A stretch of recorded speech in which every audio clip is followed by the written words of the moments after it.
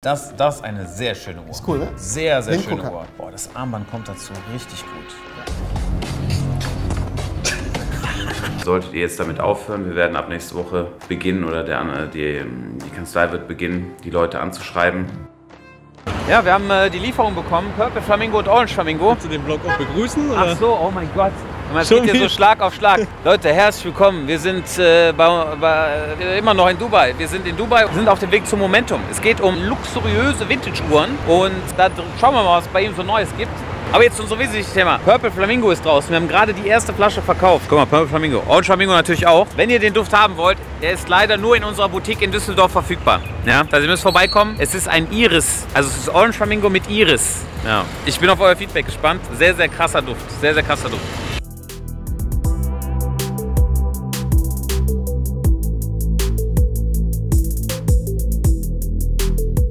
Wir sind wieder bei Tarek. Ich glaube, den Kollegen kennt ihr hier. Mittlerweile muss ich sagen, hallo.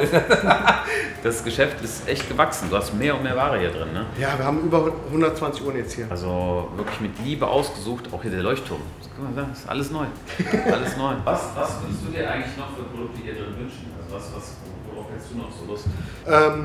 Ich möchte Accessoires haben, also einfach alte Memorabilia, alte Sachen, nach denen du heute nicht mehr suchen kannst, die früher gemacht wurden. Mhm. Also so, hast du mal gesehen, dass jemand einen mobilen Schreibtisch dabei hat? Nee, da liegt ein Koffer, den machst du auf und das war ein Schreibtisch von Hermes. Bei dir zum einfach Beispiel, coole Sachen. Bei dir zum Beispiel würde ich mir auch gut vorstellen, so diese Cartier-Feuerzeuge. Und das Problem ist, dass die nie funktionieren. Die funktionieren nie und ich finde hier keinen, der die macht. Ja. Ich habe ein Hermes-Feuerzeug seit 2 Jahren, da suche ich jemanden, der mir das repariert. Ja, wir suchen, glaube ich, gleich mal ein paar Uhren raus, so vielleicht, worüber was wir kurz zu sprechen können. Ja. Kleine Marktupdate, was so Neues gibt. Und du hast ja, ich meine, du hast so viel verschiedene Sachen da. Nach wie vor, Rolex ist natürlich Nummer 1, ne? Ja. Also, was hast du mal letztens gesagt? Irgendwas hast du gesagt. Wenn du zu anderen Marken gehst und dann rechnest du immer um. Ja, dann komm ich wieder zurück zu Rolex. Ja, weil was du für den Preis dahin bekommst, ne? Ja, cool. Hast du ein Spiel? Ja. Es ist ein bisschen, da durchzugucken, ist ein bisschen seltsam. Hast du schon mal auf? Ja. Also du siehst lustig aus. Ja, ich hab viele verrückte Sonnenbrillen, darum ist es jetzt nur damit rumzulaufen. Sind das Spiegel? Nee, das ist einfach nur... Da sind Linsen drauf, die kannst du wechseln, wie du die möchtest. Wie Kameralinsen. Ach so, okay. Was sagst du? Heftig. Was haben wir denn noch? Was war die andere? Also, was waren die anderen noch? Da war noch mal so in so einem Stil. Und das haben die selber gemacht, ja? Die haben die selber machen lassen. Die schwarze. Aber die ist. Das ist ein ND-Filter. Das ist ein ND-Filter. Oha! Das ist einfach ein ND-Filter drauf. Die. Ich glaube, die ist ein bisschen größer. Was sagst du dazu? Kleine war besser. Findest du? Ja. Wieso? Weil die witziger aussah. Guck mal, die sind ein bisschen robotermächtig. Die sieht auch ein bisschen normaler aus. Kleine hatte mehr Charakter, meinst du? Ja. Guck, weil wenn du das drehst, dann öffnet sich das. Meinst du? Weil das war echt, ist ein bisschen... Jetzt kannst du meine Augen sehen, ne? Guck, und jetzt warte. Und jetzt kannst du sie nicht mehr sehen.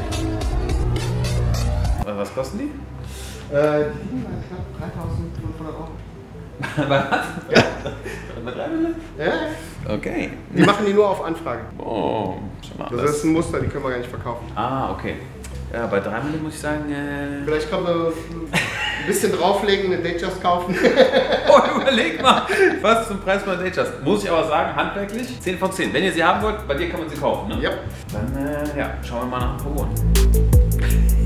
Die hier ist, ich bin immer auf der Suche, diese Factory-Armbänder sind so schwer zu bekommen, ne? Ja. Die Uhr habe ich bei dir auch gesehen, die hattest du auch mit bei diesem einen Collectors-Event.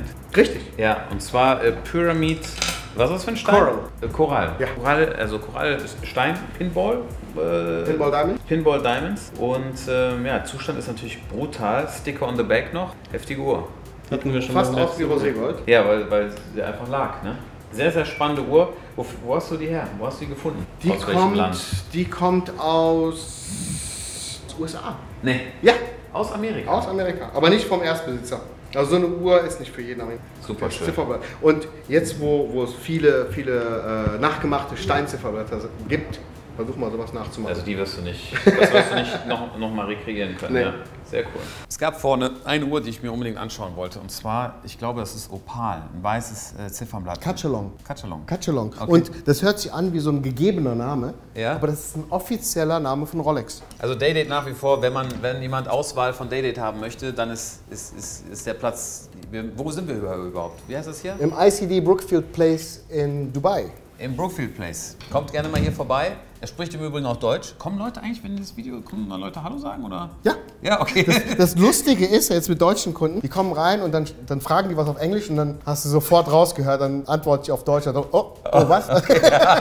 So, was haben wir hier? Die Uhr ist neu. Ja. Zustand ist natürlich auch wieder mal super clean. Ist getragen, aber sehr, sehr gut. Was haben wir hier? Also das ist auch ein Steinziffernblatt? Ja, richtig. Cachalong, das kommt aus der Gruppe der Mineralien, soweit ich weiß. Und die hat hier halt jetzt 6 und 9 Diamond Dial. Und dieses Zifferblatt, im Gegensatz zu Onyx und Lapis, die es halt ohne Diamanten und mit Diamanten gibt, das gibt es nur so. Also nur so 6 und 9 Diamanten oder 10 Diamanten. Das gibt es nicht blank. Und es ist auch so, dass 6 und 9 Diamanten nicht so ganz beliebt sind wie Uni, oder? Ist es nicht so? Ich sag mal so, wenn es die blanken Zifferblätter nicht geben würde, würden die Leute das kaufen. Aber weil es die blanken gibt, möchten die das gerne Guck mal, haben. ich habe jetzt 2 Uhren gefunden. Die werdet ihr wahrscheinlich jetzt auf der Webseite sehen. Ich habe 2 Uhren in Hongkong gefunden. Datejust 36 mm, Onyxblatt mit 6 und 9. 16233 Factory. Oh, schön. 1, 6, 2, 3, 3, Stahlgold. Ja, Stahlgold mit. Sehr cool. Irgendwie noch nie, war auch nicht brutal teuer jetzt. Ne? Die sind nicht so teuer, aber habe ich das erste Mal jetzt gesehen. Das ist das gleiche Zifferblatt von der Goldvariante. Ohne. Aber auf Stahlgold dann. Auf Stahlgold, genau. Die Uhr wird einfach günstiger. Es macht Sinn. Also, obwohl es Factory ist, muss ich sagen, ich weiß nicht, wie wir es verkaufen werden, aber wird auf jeden Fall bald da sein. Sehr, sehr schöne Uhr. Was willst du noch den Leuten, was kannst du den Leuten noch für eine Information, was kannst du noch für Informationen mitgeben? Was hast du Neues hier? Ich zeig dir mal eine Uhr, die komplett nicht ist wie eine Rolex. Wir haben ja auch immer den Anspruch, natürlich den Leuten Wissen zu vermitteln. Und das hier ist. Das hier, guck dir die Uhr mal an. Fast Patek-mäßig aus. Jackpot. Also die Uhr, genau die gleiche Uhr mit dem gleichen Gehäuse wurde vom gleichen Gehäusebauer in der Schweiz, Sonio, als Patek gemacht. Es gibt eine Patek, wenn du googelst, 2425. Ja. Genau die gleiche Uhr. Krass. Und Rolex hat die auch gemacht. Von Rolex ist das einzige Modell, das einzige Exemplar, was heute auf der Oberfläche des Marktes ist. Also es gibt keine zweite, wirst du nicht finden. Und von Patek findest du schon ein paar und die sind auch sehr, sehr, sehr begehrt. Ich muss bei so einer Uhr immer bei diesen verrückten Gehäusen muss ich immer an diesen Rooney denken. Rooney Madawan. Ja, genau. Der ist, glaube ich, aus Afrika irgendwo, ne? Indisch-afrikanisch, ja. Ja, und der sammelt solche verrückten Cases. Ist das 1930er oder welche? 47. 47? Du bist 77 Jahre alt. Guck dir mal den Zustand an. Boah. Zahlen, Engravings, alles drauf. Guck mal, das Logo auf der Rückseite muss man auch mal zeigen. Da sah das irgendwie noch ein bisschen anders aus, die Rolex-Krone, ne? Es gibt eine Evolution. Es ist ganz cool zu sehen, wie die sich geändert hat über die Jahre. Und wo findest du solche Uhren? Die Uhr habe ich auf Auktion gekauft. Ja, okay. Die habe ich auf Auktion gekauft und es ist nicht so das Konventionelle, was wir kaufen, aber die Uhr hat mich irgendwie so vom Hocker gehauen. Die Box war auch mit? Die Box war dabei und hier die Uhr nennt sich The Skater und das kommt, weil die aussieht wie Schlittschuhe. Ah, okay. Cool. Mal was anderes. Also ganz was anderes. Merkst du momentan, wir haben so eine Trendphase bei uns, wir merken, dass Uhren am Lederband schon populärer werden mit und mit. Vorher, die Leute wollten einfach auf gar keinen Fall eine Uhr am Lederband tragen. Ist das im Vintage-Segment auch so, oder? Es ist gemischt. Also die meisten möchten das Stahlband oder Metallband dabei haben und wechseln ab und zu mal. Und dann gibt es Leute, die sagen, ich trage kein Metallband.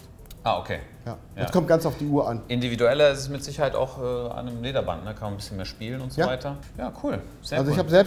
Ich habe jetzt hier, ich trage ja auch fast nichts auf Lederband, aber ich habe die Uhr gesehen und... Oha. Wie heißt der nochmal, der Stein? Obsidian. Das ist kein Stein. Und zwar, wenn Guck mal, das sieht aus, als wäre es kaputt. Oha. Heftig, ne? Ja, okay, krass. Ja, wenn du die genauer hinschauen würdest, siehst du, dass der Druck sich eigentlich nach unten spiegelt. Das ist eigentlich ein Kristall. Nee. Obsidian ist ein Kristall, der entsteht, frag mich nicht ganz genau wie, nach einer... Stimmt, das geht nach unten weg? Vulkanausbruch.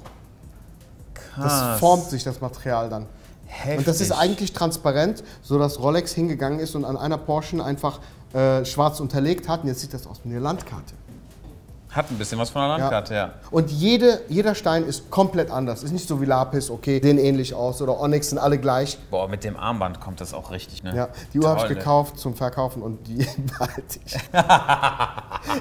Tolle Uhr, boah, die hat einen richtig tollen Charakter. Wo liegen solche Uhren in der Regel, wenn man sie einpreisen müsste? Ich sag mal so, es geht los bei den Obsidians bei ungefähr $50.000. Das geht aber. Und dann je nachdem, wie schön die sind, variiert der Preis. In Gelbgold. In Weißgold die gleiche Uhr 200.000 plus. Nee. Ja. Oh, das ist eine sehr schöne Uhr. Ist cool, ne? Sehr, sehr schöne Uhr. Boah, das Armband kommt dazu richtig gut. Ja. Tolles Teil. Also das Schöne ist auch, das ist eine 1600er Referenz ohne geriffelte Lünette. Dadurch wirkt sie noch mal ein bisschen klarer. Das Auge kann sich wirklich voll und ganz auf das Ziffernblatt fokussieren. Ich hatte auch überlegt, ein Goldband dran zu machen, aber ganz ehrlich... Nee, durch diesen Kontrast, dass sich das im Ziffernblatt wiederholt, das sieht heftig aus. Gut, ne? Super schöne Uhr. Also die Uhr ist super schön. Ja, und das ist die einzige, die auch grüne Partikel mit drin hat.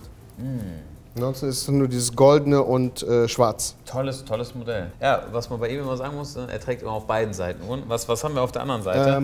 1803. Ah, mit dem Arabic Hindi. Purple, ne? Leicht. Blaues Zifferblatt, das Purple geworden ist. Und ich habe noch keine zweite gesehen. Ah, okay. Ja. Ich habe eine, ich wollte dir die zeigen. Ich habe die gerade, der Uhrmacher sitzt da hinten. Die wird gerade geserviced. 1804 Platin, Arabic Hindi Numerals. Also haben wir gestern reingekriegt, die wird jetzt gerade geserviced. Stark. Und zeige ich dir mal. Super. Ja, was haben wir noch hier in den Fenstern? Ah, guck, ich zeig dir mal die hier. Kennst du die hier? Ja, ein Thema, das ist die einzige Uhr, die eine Limitierungsnummer auf dem Gehäuse hat, oder? Richtig. Das heißt, Rolex hat normalerweise nie so Limited Editions Number, aber davon wurden 1000 gemacht, oder? 900 in Gelbgold, Ja. 100 in Weißgold. 100 Stück. Und diese Uhr ist so interessant für mich. Also ich meine, die ist wie eine Datejust, aber 40 mm, als Tank. Komplett Weißgold. Und du musst dir vorstellen, wir wechseln von Nokia 7110 auf ein Smartphone. Das war genau das, was hier passiert ist. Die Uhr war, ich glaube, fast die teuerste Uhr auf dem ganzen Markt 1970. Ach, 70er Jahre kamen die raus. 1970. Das war die hat bestimmt auch was. Und in Texas muss ja immer alles neu und auch sogar größer sein. Größer und besser. Ne? Das hier ist eine, ja, sagt man Superquarz dazu oder einfach nur Quarz? Oder? Das weiß ich gar nicht. Texano. Texano. Da weiß jeder, was gemeint ist. Also es ist eine super krasse, massive 40 mm Edelmetalluhr. Also die Uhr ist sowas von, also ich meine, wenn du die in meiner Hand siehst, guck mal, wie also das ist ein richtiger Tank. Heftig, ja. Ja, hier hast du die Limitation Number, ist noch der Sticker drüber, ne? Die müsste an der Seite sein. Ah, stimmt, andere Seite. An der Seite, ja. Hier unten, ja, stimmt. Ja, das ist die einzige Uhr von Rolex, wo eine Nummer drauf gemacht wurde. Ja. Hyper interessant. Die Midas haben auch Nummern, aber Ja. die sind halt laufende Nummern, das sind nicht limitierte Nummern. Wie schätzt du so eine Uhr ein? Ja, ich erinnere mich, ich hatte mal eine in Gelb-Gold, wollte kein Mensch haben. Also sind auch 2000, nicht so einfach. Keine Ahnung wann. Wie siehst du hier so die Perspektive? Warum kaufst du sowas? Aber was einfach interessant ist und weil ich die Gelegenheit habe, sowas in diesem Zustand zu finden, ich meine, wir können mal runterbrechen, was Sammler haben möchten. Die möchten Qualität, sie möchten Ästhetik haben, ja, und damit sind die happy. So. Und Seltenheit. Und hier gibt es nur 100 quasi fast confirmed produced. Also mega selten. Ich glaube, die Uhr hat einfach Potenzial. Also wir haben jetzt vor 2 Jahren, 3 Jahren angefangen, Midas-Modelle zu kaufen, wo keiner die gekauft hat. Und auf einmal sind die heiß geworden. Wir haben jetzt kaum noch welche da, noch eine nur. Verkaufen die relativ schnell. Also ich sag mal, wir haben versucht, die Uhren zurückzubringen. Okay. Ja, also nicht wir nur alleine, sondern einige Leute.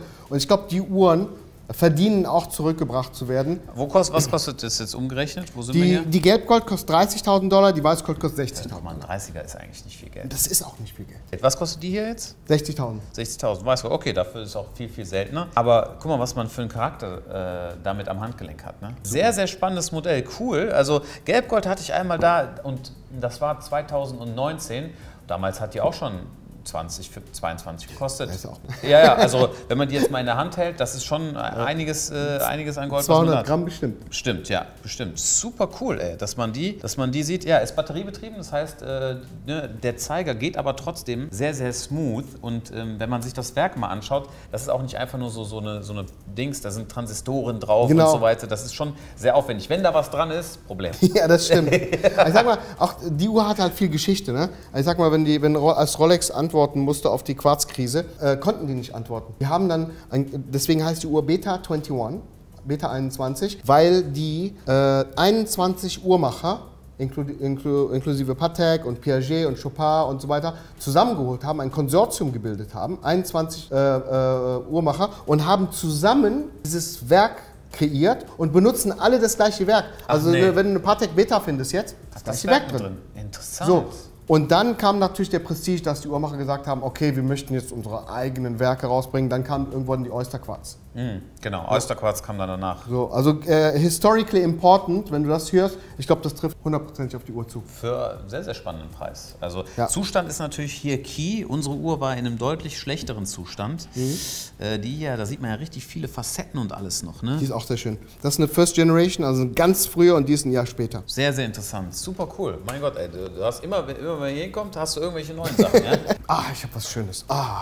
Du magst ja die Datejust, ne? Ich gebe dir jetzt mal eine Datejust in die Hand, dann fällst du um. Oh, so. Das muss auch eine ganz frühe sein, ne? Das ist 1952. Die nennen sich Ovetone und das sind die Large Bubblebacks. Bubblebacks hast du ja schon gehört, die alten Modelle. Und ich hole mal runter, der Zustand von der Uhr. Und die hat halt die beste Konfiguration, die man sich vorstellen kann, mit Gilt Dial. Wow. Das heißt, Gilt Dial heißt immer, dass das Ziffernblatt so eine Spiegelung drin hat, oder? Schwarzes Zifferblatt, wo drauf gedruckt wird, aber nicht in weiß, sondern in Gilt, in Gold, wird gedruckt. Ach so, die Schrift. Genau. Okay, und da drauf kommt ein Klarlack. Okay. So, und der Klarlack ist halt immer noch drauf. Ne? Und da haben die auch diese Millerige, nennt sich das, Coin Edge. Wie heißt das auf Deutsch? Lünette. Ja, genau. Ja. Viel feiner als eine Fluted Bezel. Das hier ist das, woher die ganzen Uhren auch abstammen. Ne? 100%. Die Entwicklung ist daher gegangen. Hier sehen wir auch das andere Design der Rolex Krone. Ja. Jubiläarmband, und guck mal, für das Alter, Jubiläarmband in einem wirklich sehr, sehr guten Zustand. Da gibt es manche der von 2005, die in einem schlechteren Zustand sind. 72 Jahre alt? Nee, 82 Jahre. Unglaublich. Ja. Und sowas, wo findest du sowas? Die habe ich auch auf einer Auktion gefunden. Da habe ich im letzten Moment die irgendwie gesehen und habe gesagt, okay, ich war fast dem Auktionator gesagt, warte mal kurz, ich muss die Uhr angucken. Und dann habe ich die gesehen und gesagt, okay, nimm mich. Also habe ich geboten, habe ich die gewonnen. Die ist unglaublich. Also wenn du die mal ans Handgelenk drauf tust, super. Und die sitzt auch so cool wegen diesem Bubbleback. Leichte Erhöhung, ja. Tolles Modell. Und die hat halt kein Roulette-Date, sondern ist komplett rot. Jeder Tag. Okay, das Datumsfenster. Bei den neueren Modellen gibt es ja schon mal, ne, dass man halt dann schwarz-rot hat, und hier ist komplette rote Datumsscheibe. Und du siehst, es steht auch kein Datejust drauf. Nee, 2 Zeilen, sehr, sehr interessant. Was ich auch bei dir gesehen habe, was du gepostet hast, was für eine Firma ist das hier? Halliburton, die sind ganz groß in Oil and Gas. Ich glaube, eine der größten amerikanischen Corporations. Seit, ich weiß nicht, 1940er Jahren, die waren im Zweiten Weltkrieg schon unterwegs. Und die ist halt double-signed mit Halliburton. Wahrscheinlich ging die an irgendeinen Direktor oder Manager von der Firma selbst. Ja, es gibt verschiedene Schriften, die man so kennt. Ne? Es gab, Coca-Cola hatte mal eine, Domino's Pizza hatte eine, und es gibt auch hier lokale Öl. Dixie hatte eine, genau. Und wir haben auch hier Alibat, Ölfirma. Albilat, genau, die gibt es auch. Heutzutage sieht man sowas eher weniger. Ne? Ja. Also gibt es sowas heute? Weißt du davon? Ob es sowas bei modernen Uhren gibt, oder macht das Rolex gar nicht mehr? Also weiß ich gar nicht. Also ich denke nicht. Okay. Ich denke, es gibt's weil man nicht. sieht auch einfach gar nichts mehr aus der... Selbst die Logomodelle, die Armed Forces und so weiter, es wurden vor ein paar Jahren, ich glaube 2017, wurde die letzte Batch gemacht fürs Minister of Foreign Affairs, aber nur 25 Stück. 25 Stück in 36 mm, 25 Stück in 41 mm. Meinst du, Rolex möchte sowas nicht mehr machen, oder? Ich weiß es nicht.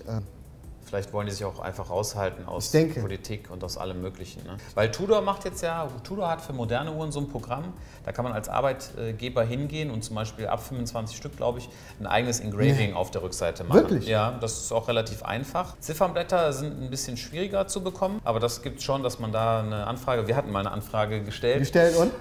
Wurde natürlich abgelehnt. Händler? Ja, aber ich weiß von einigen Unternehmen, die dann halt so 100 Uhren an die Mitarbeiter verschenkt haben von Tudor. Das geht. Wow.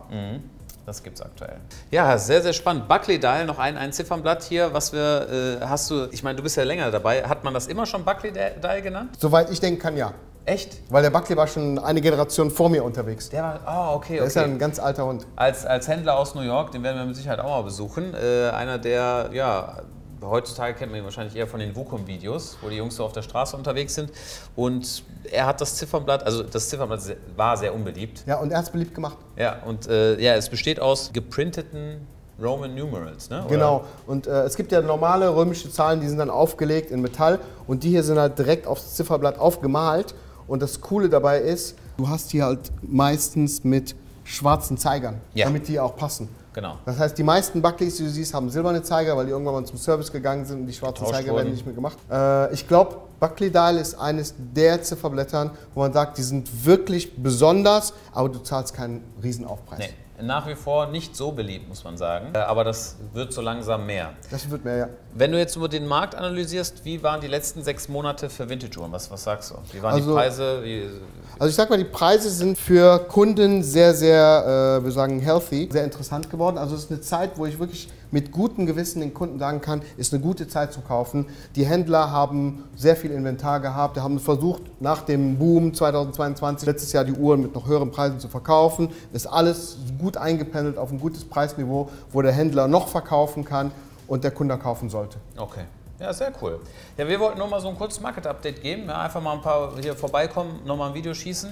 Und ich würde sagen, wir freuen uns. Wir haben nämlich ein Projekt noch am Laufen. Yes! Wir haben ein Projekt am Laufen und zwar, wir werden eine Uhr zusammen machen. Es ist, wie heißt die Firma? WMT? WMT kennt man von so, ja, Art, die haben lassen sich inspirieren von Vintage-Modellen, die halt unbezahlbar sind, oder nicht unbezahlbar, die sehr teuer sind und bringen das in eine Neuzeit, in eine moderne. Und wir zusammen wollen eine Date Just machen. Ja, mehr Date, aber mehr verraten wir nicht. Okay, mehr verraten wir nicht. Okay. Also es ist wirklich, wird richtig, richtig cool und werden. Preislich halt sehr attraktiv. Sehr. Ja, von daher freut euch darauf und ja, von daher, wir ziehen jetzt weiter. Für uns geht es jetzt, müssen wir aufs Handy gucken, wahrscheinlich noch zu einem Parfum drehen. Wir gucken mal.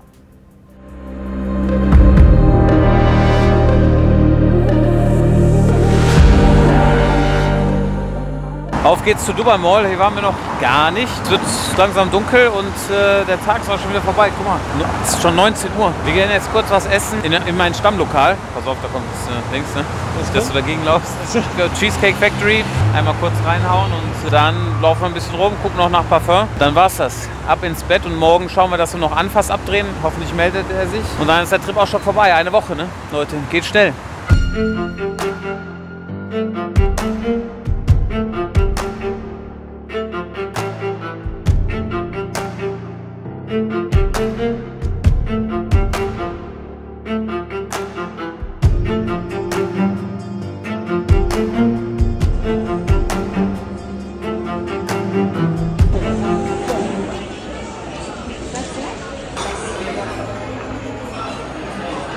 Ansage, ne? Das ist der Diätplan. Mac and Cheese und Tortillas. Man braucht mal mehr.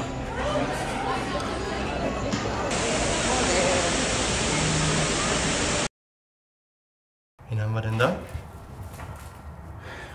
Ich kann das nicht mehr, Leute. Ich kann das nicht mehr. Ich kann das alles nicht mehr. Würde ich jetzt sagen, wenn ich eine schwache Person wäre, aber nein. Es geht um ein ernstes Thema, wir hatten es im letzten Vlog schon angesprochen und es ist jetzt wieder passiert. Es geht um die Abfüllungen, okay? Durch den Fall, dass Orange Flamingo so ausverkauft war und so weiter, haben sich da viele Leute halt von bedient und es gab wohl ein paar, die das Ganze verdünnt haben oder andere Sachen verschickt haben und das als Orange Flamingo verkauft haben. Dadurch nimmt natürlich die Marke als einen Schaden, ne? Weil die Leute das riechen und sagen, ah, das riecht ja gar nicht oder das hält nicht so lange, was definitiv nicht sein kann. Und dann ist es etwas Schlechtes und leider werden damit dann auch die Leute bestraft, die eventuell nichts Falsches wollen und wir können aber da nicht unterscheiden. Ich habe schon in den Instagram-DMs auch gelesen, ja, lass uns zusammensetzen und so weiter. Wir geben generell keine Lizenzen raus und selbst Parfümerien haben wir ja vielleicht 2 Stück, die unsere Produkte verkaufen dürfen. Von daher ist die Zeit leider gekommen, Leute. Falls ihr unsere Marken als Abfüllung anbietet, solltet ihr jetzt damit aufhören. Wir werden ab nächste Woche beginnen oder die Kanzlei wird beginnen, die Leute anzuschreiben. Aber leider können wir das nicht mehr machen, weil da mal wieder Mist mit passiert wurde. Ne? Und ich meine, ich verstehe das, dass die Leute Geld verdienen wollen. Aber wenn ihr Sachen verdünnt oder Proben verdünnt oder unter den richtigen Bedingungen abfüllt, das könnt ihr natürlich nicht bringen, Leute. Ne? Von daher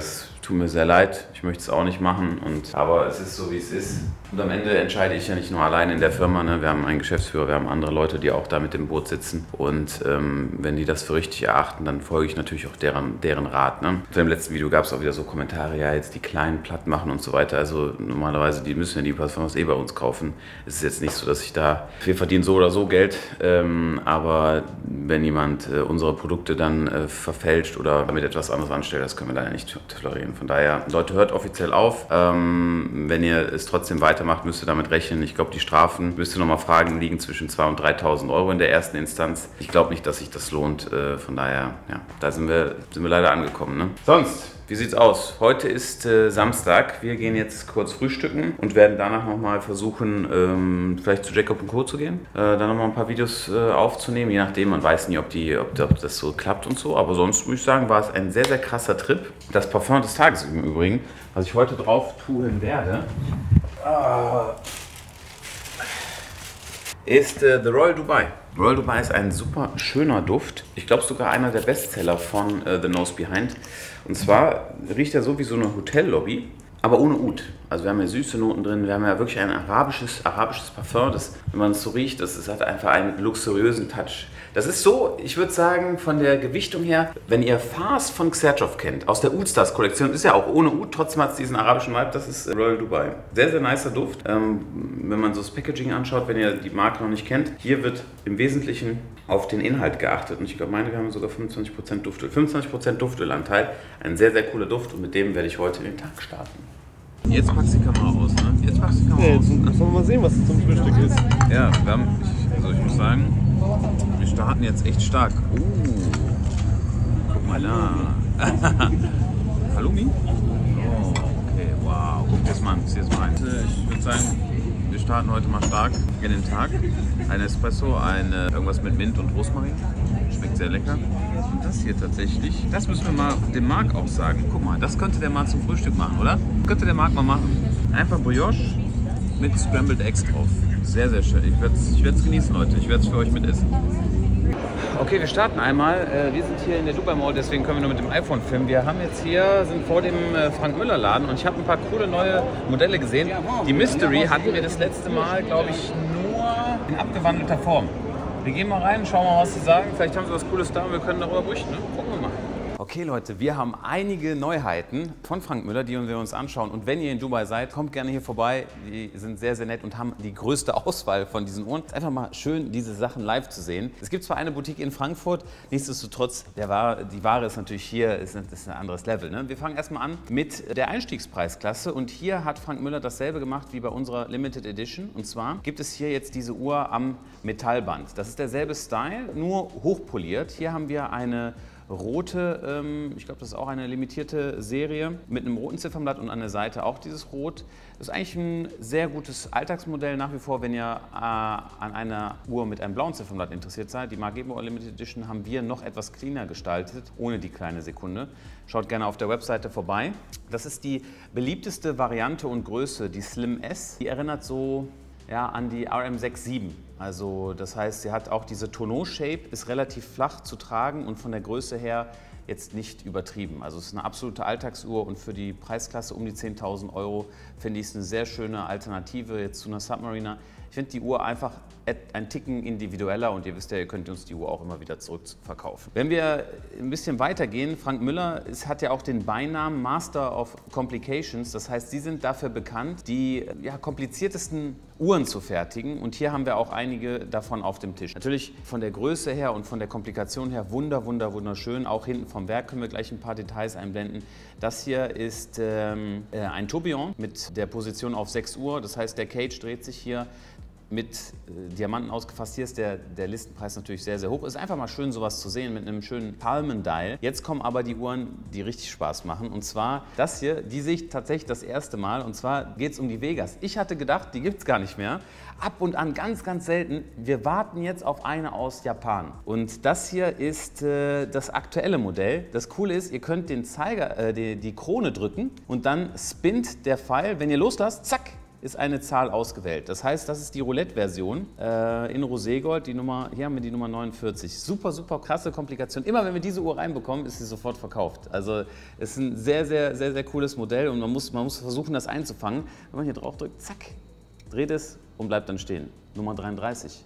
Was für ein Zufall, oder? Wirklich, ich will Nummer 33. Einer der, ja, eigentlich bekanntesten Uhren für jetzt die Top-Celebrities, wenn wir jetzt mal Ronaldo uns anschauen und so weiter. Was für Uhren trägt er von Frank Müller? Ronaldo im Übrigen ist ein großer Liebhaber von der Marke. Aber es gibt auch viele andere Celebrities, die diese Marke tragen. Und zwar, das ist die Mystery. Wir haben hier 2 Stück, die ich so tatsächlich auch noch nie in der Hand hatte. Ach, guck mal, Automatic Movement. Hier, das ist mit schwarzen Indizes und hier haben wir eine als Rainbow-Setting. Diese Uhr zeigt die Zeit über Scheiben an. Das heißt, wenn wir das mal im Close-Up einblenden, die bewegt sich über 2 Scheiben und das sind quasi die Zeiger. Es ist eine sehr, sehr dekorative Uhr, die auch eine unglaubliche Power am Handgelenk hat. Ne? Müssen wir mal interessieren. Was ist der Listenpreis? 715.000 Dirham. Also das ist ein bisschen teurer natürlich, die Uhr. Und sieht man, ich habe sie noch nie an einem Handgelenk gesehen. Noch nie. Ja, ist eine brutale Uhr, gerade in diesem Rainbow-Setting. Und ja, was soll ich sagen? Das ist ein kleiner Auszug, wenn ihr euch hier mal anschaut, insbesondere bei Damenuhren, eine wahnsinnige Auswahl, die wir hier im Laden haben. Wir wollten schon aufhören und gehen, aber dann haben sie noch etwas Besonderes rausgesucht. Und zwar, diese Komplikation, ihr kennt, wir haben schon mal über die Crazy Hour gesprochen, aber hier geht es jetzt nicht um die Crazy Hour, sondern um die Secret Hour. Und das ist genau das, was ich meine. Innovation innerhalb der Modelle. Und wenn ihr mal schaut, es gibt nur sehr, sehr wenige auf dem Markt. Das ist eine Serie, in der immer 12 Uhr angezeigt wird. Es ist immer 12 Uhr, es sei denn, ihr drückt auf diesen Pusher und dann, zack, wird die richtige Uhrzeit angezeigt. Super, super cooler Twist. Gibt der Uhr noch mal ein bisschen mehr Symmetrie. Ja? Ist einfach was super Spannendes, was keiner macht. Und mit den Zeigern, finde ich, bringt das einen ganz, ganz neuen Twist rein. Auch etwas ganz Neues, was nur der Hersteller bietet, ist diese Uhr hier. Wir fangen erstmal mit der Diamant-Variante an. Das hier ist der Gravity Tourbillon. Und wenn ihr euch mal den Cage anschaut, es ist ein sehr, sehr großer Cage. Es ist quasi freiliegend. Ihr könnt da durchschauen und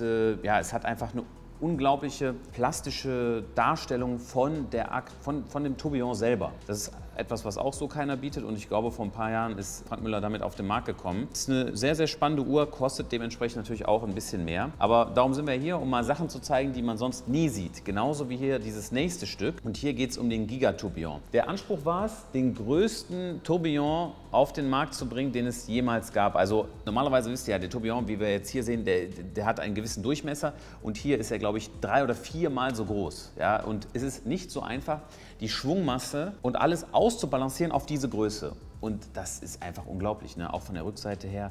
Super, super coole Uhr. Hat kein Mensch am Handgelenk, ist ganz individuell und das macht auch Spaß, da drauf zu schauen. Ne? Man hat oben die 2 Barrels, Power Reserve Indicator und tolle, tolle Uhr. Genau wie die nächste Innovation. Ich glaube, die ist sogar erst vor einem Jahr oder so rausgekommen. Und zwar hier haben wir den Center Tourbillon. Das kennen wir auch von Omega. Die haben da auch vor kurzem was rausgebracht. Es sind 3 verschiedene Uhren, einmal in einem etwas runderen Case. Auf der Rückseite auch wunderschön gearbeitet. Grand Central Tourbillon. Und hier geht es darum, dass wir die Zeiger auf dem Tourbillon angebracht haben. Das heißt, innerhalb von 60 Sekunden dreht sich der Cage einmal, die Unruhe, und die zeigt die Sekunde an, aber man hat natürlich auch noch die normale Stunde. Hier haben wir dann 3 verschiedene Ausführungen, einmal die Mans-Variante, die Ladies-Variante und die runde Variante.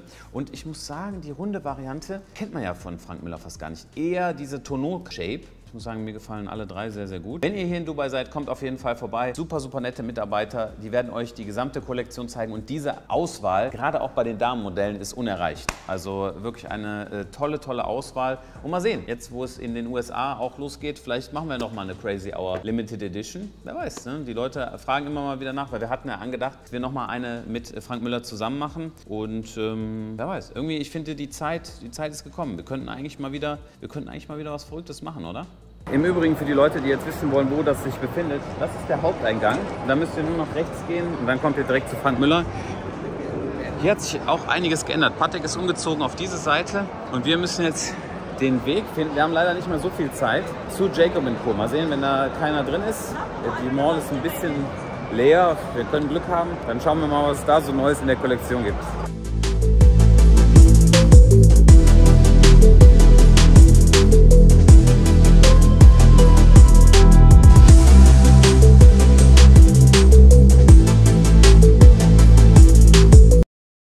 Ja, das hat nicht so gut geklappt, ne? Ja, die brauchen eine Vorautorisierung und Zum zweiten Mal, da ja, können wir uns zunächst vorher melden. Aber ja, von daher, wir ziehen jetzt weiter und gehen zur Wafi Mall. Das ist diese Pyramide.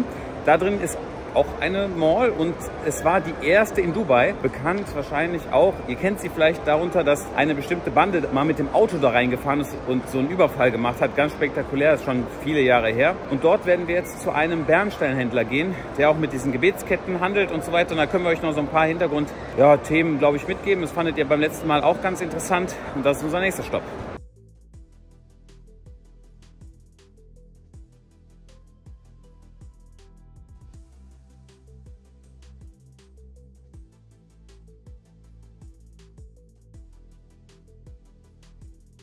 Wir sind jetzt hier in der Wafi Mall, müssen wir mal ein paar Bilder einblenden. Das ist so diese Pyramide.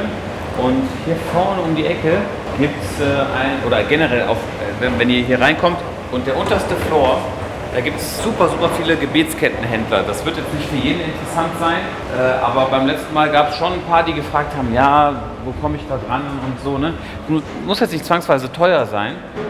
Aber manche haben halt Interesse daran, es gibt ja verschiedene Materialien. Und hier, wenn ihr runter die Treppe kommt, dann ist hier rechts einer, der hat eine sehr, sehr tolle Auswahl. Und hier auf diesem ganzen Weg hier sind auch überall rechts und links noch welche. Und wir gucken mal rein, was es so hat und zeige ich euch mal ein paar Sachen.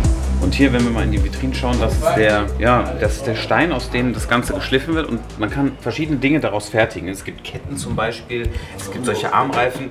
Dem Stein wird halt auch so eine heilende Wirkung nachgesagt. Da verwendet man den halt in verschiedenen, einfach als verschiedene, man kann daraus so Broschen machen.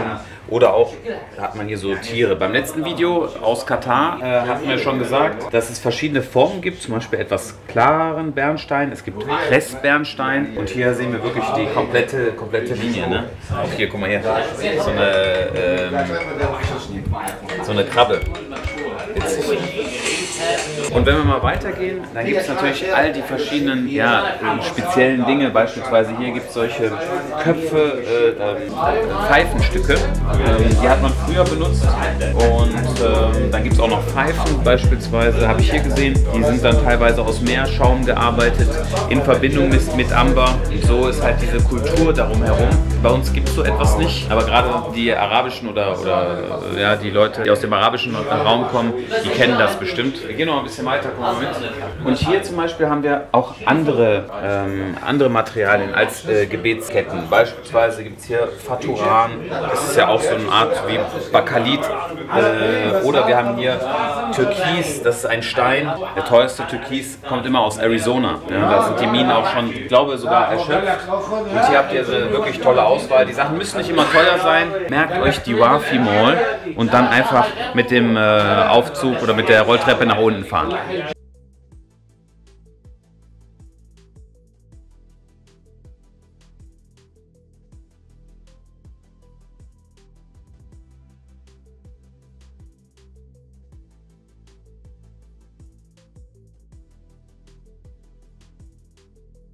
Zum Beispiel das hier ist jetzt eine Gebetskette in der Farbe, wenn der Stein neu geschliffen ist. Sagen wir, ihr nehmt den Rohstein, das was wir eben gezeigt haben, und ihr macht daraus verschiedene Formen. Der Preis beispielsweise ist auch in Abhängigkeit von der Form, weil natürlich für so einen Donut, ne, also es kommt darauf an, wie viel Material verschwendet wird. Und das Material Bernstein, wenn es fertig oder gerade geschnitten wurde, hat es die Farbe. Und über die Zeit, je länger, über 200 Jahre, über 100 Jahre, wird das immer dunkler in so einem wirklichen Braunton. Beispielsweise, ja, das hier ist auch so eine Farbe. Das ist Faturan. We have one darker color here. Dark color, ja. Yeah. Das zum Beispiel ist der Inhaber, wenn ihr hier hinkommt. Dann werdet ihr vielleicht auch ihn sehen, ja? Und dann bestellt ihm schöne Grüße von Marc aus Deutschland. Dann freut er sich. Ja. Farbe, wie die sich dann über die Zeit verändert, ne? Und das macht dann den Unterschied aus. Auch hier muss man natürlich bei jemandem kaufen, dem man vertraut, ne? Nicht, dass da halt Dinge erhitzt wurden und nicht auf dem naturalen Weg. Oh, this one expensive, ne? This is expensive? Wow! Schau mal hier. Das hier natürlich, weil das ja auch Programm abgerechnet wird, das hier ist natürlich ein anderes Level, ne? Ich denke mal, das ist von ihm privat. Seht mal, was für eine tolle Farbe das hat, ne? What do you think, how old? Minimum 8 to 100 years. Ja? Um die 100 Jahre wird es alt sein. 1880, yes. 100 Jahre vor meinem Geburtstag. فاتورة 1908 1908 1908 this one 1880 And this one is for sale? of course What is the price? What do you think? يعني 3 to 400 per gram 3 to 400 per gram. dollar Okay. Also wir haben eben gesagt, manche Sachen sind nicht so teuer, manche Sachen sind halt teuer. Das ist jetzt etwas, das habe ich jetzt auch noch nicht gesehen. Das ist natürlich etwas ganz, ganz Besonderes. Ne? Ja, und sowas kann man hier entdecken.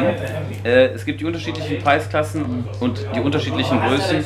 Und von daher kommt gerne hier vorbei. Es ist wirklich ein Adventure, solche Sachen dann zu sehen. Und hier werden die dann auch, das kann man halt neu aufziehen lassen, ne? Und ein anderes Garn beispielsweise auswählen. Ist eine sehr individuelle Sache. Und wenn ihr Interesse habt, Wafi Mall ist die Adresse und dann kommt vorbei.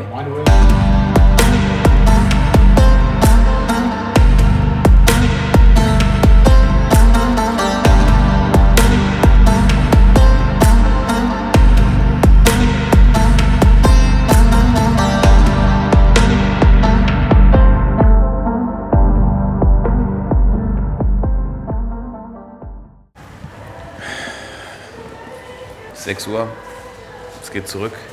Wir haben, glaube ich, alles gemacht, was wir machen konnten. Alles gemacht. Es hätte fast sogar noch mal geklappt mit Jacob und Co. Aber wir müssen jetzt den Flieger nehmen, das ist vom Flughafen. Sollen wir schon den Vlog beenden oder? Ich weiß gar nicht, was wir alles, bye bye. Was wir alles gedreht haben, thanks. Was wir alles, Weiß es auch nicht mehr. weiß auch nicht mehr, ne? Wir lassen es vielleicht laufen, vielleicht auch nicht.